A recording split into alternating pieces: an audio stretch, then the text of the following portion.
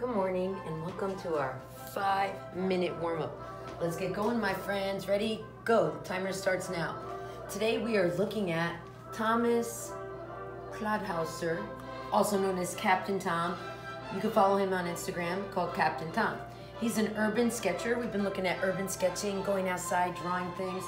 He does buildings, and we're gonna look at his motorbike. So get started, get out a pen.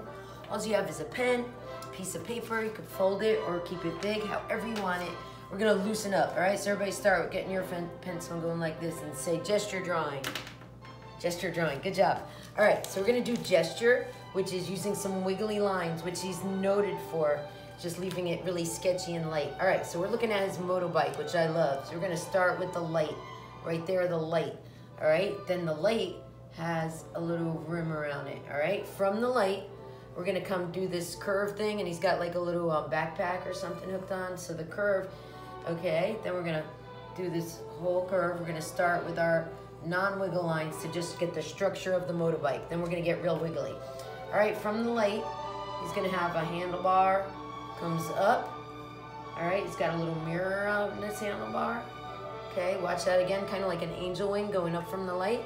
And he's got one line down, diagonal. Look at you hold your pencil or pen that way and see the diagonal, it's gonna come down. All right, thicken that line up by going back and forth. This line right through this rim there is gonna have what? Your wheel here, okay? So here's your wheel or your tire. You could go all the way around and do the whole wheel. What he has is this motorbike going over dirt, so you could just do rocks here. And he's got some lines going. This is where you get gesture drawing. He gets really wiggly. Right here, he's got these lines going back and forth. And he's got some dirt flicking up in the air, which we do with the splatter when we do our light watercolor wash over it. So let's keep going. Right here, he's got these coils. Coil, coil, coil, one rim. Now he's got another spike. He's got a little middle of the tire here, a little just half of it, and then some spikes going around, or spokes, sorry. Spokes of the bike going around. Here's your rocks. You just gesture draw and wiggle it and not even show the bottom of the wheel like he has here, okay? Now for the other side of the handle, all right, he's got right here, let's look at this. He's got a little rolled backpack. He's got a rolled blanket or something hooked onto his little rim there. And then he's got his other line coming up this way, this diagonal. So go from the middle up, come up, and it hides in there, and then his other handle just comes out, and I just see a little light right here. All right, now obviously he looked at the motorcycle, the dirt bike, the motorbike. We're looking at his picture of it. In here, he's got some shading to show there's a little dimension, and then he's got a lot of things attached to this bike. So now you're going diagonal down. Look at your line down, and there's 2 minutes left. Line down, gonna come down, do some things. Do right here, you got like a little circle for engine parts. Coming down, and he's got this little roll. See that roll there? He's got a little roll, do a little roll, and then it comes across, and he's got some ropes tying that on. That looks like a backpack. Now's the back of the motorbike here with a little light. See his little light there? There's little parts of the bike, and you could just get gesture. And his back tire, though, we're going to go all the way down with these bumps.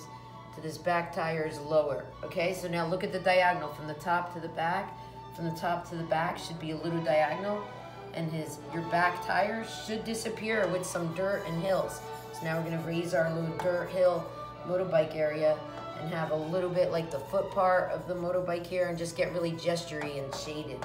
Okay, so in here it's really dark. We're gonna go back and forth. I see a little cross hatching and some lines going down. And this, remember this wheel disappears into this grassy scene, but look what's in the background. This is the fun part now. He kind of goes at a diagonal for his horizon line. So you diagonal it, and look what's in the background, what we've been working on. A little teeny island, and on this little island, if this is water here, he's got his hills go right up here with some poles. Oh, and I love how he has a flower. I'm definitely gonna copy his flower. He does one of those lilies with 1, 2, 3 petals, see in the foreground. And then he has some little dots here and some more flowers. You get to now add your personal expression. I'm gonna copy his lighthouse. With 19 seconds left, I've taught you guys how to start with a rectangle and a triangle for a castle, but for a lighthouse, you do another rectangle and then like a little castle point on top. And then he's got his stripes and another little house. Now, yours might look better than mine. You know, I like adding some birds flying in the distance. And boom, there's your 5-minute warm-up. Can't wait to see yours. We're gonna do a light watercolor wash on it, or color it in colored pencils, or you could just say it was a practice. Way to go.